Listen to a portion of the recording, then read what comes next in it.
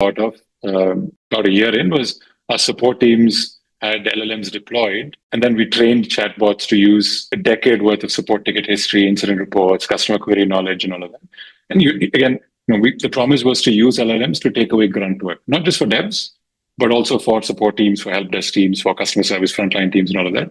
And so it doesn't have to be a co-pilot in the sense of GitHub Copilot. It's just a co-pilot to help them do their work better that's trained on a static body of knowledge or even a growing body of knowledge. So from that standpoint, it really helped the non-tech teams. I think also another use case, when you say documentation or integration engineers, or even external parties that use our APIs, one interesting use case that we saw work well was you point an LLM at API endpoints, and then you ask it to generate and update documentation, but also generate code stubs in like 5 languages, right? And say, okay, here's a Python stub, here's a Java stub, or a Go stub to facilitate fast integration for B2B systems. And in our industry, it's quite common where you have brand partners or logistics partners that are connected to our systems, whether it is to update inventory or to ship and sort of get package information. So again, the body of users for this wasn't exactly the core dev group using the copilots. It was more LLMs to facilitate, making them do the jobs faster.